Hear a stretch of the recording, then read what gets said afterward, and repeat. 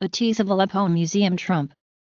After nearly 24 hours of drenching rain helped quench a series of devastating wildfires in eastern Tennessee, local officials turned to cleanup and recovery efforts even as they battled their own personal crises. 5:50 p.m. Vice President-elect Mike Pence says he is eager to work with Congress to move forward on President-elect Donald Trump's agenda to get this economy moving again, rebuild our military and keep the promises that Trump made to the American people. In another series of tweets Monday, he lashed out at a CNN reporter who had called Trump's fraud claim baseless. The Lebanese Al-Mana TV channel reported from the Aleppo countryside that pro-government forces were advancing in the southern portion of the city's rebel enclave.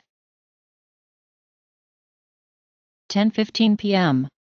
The UN humanitarian chief says that the laws of war have been systematically disregarded in the besieged Syrian city of Aleppo.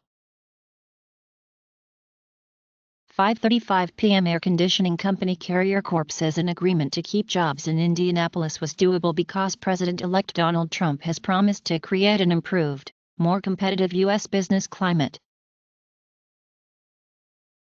Other top Trump allies, notably campaign manager Kellyanne Conway, have launched a highly unusual public campaign to warn the president-elect that nominating Romney would be seen as a betrayal by his supporters.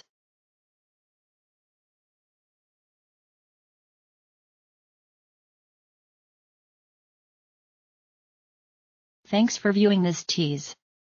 Sign up for the Tip Top Tech channel or search for a Tease Second Mind on YouTube to find and then enjoy other teas.